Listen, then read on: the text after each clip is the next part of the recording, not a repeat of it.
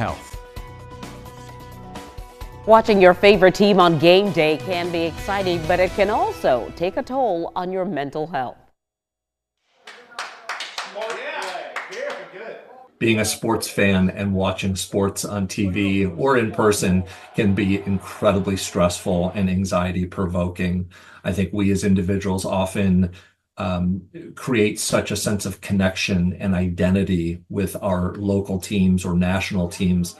To manage stress while cheering on your favorite team, Dr. Adam Borland says start by remembering it's just a game at the end of the day.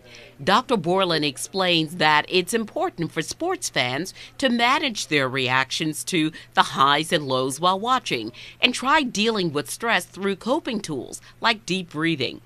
If you find yourself getting too overwhelmed at any point, you can always take a break.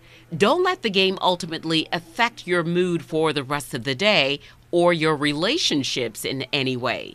Dr. Borland says being mindful of how much you drink while rooting for your team can be helpful as well.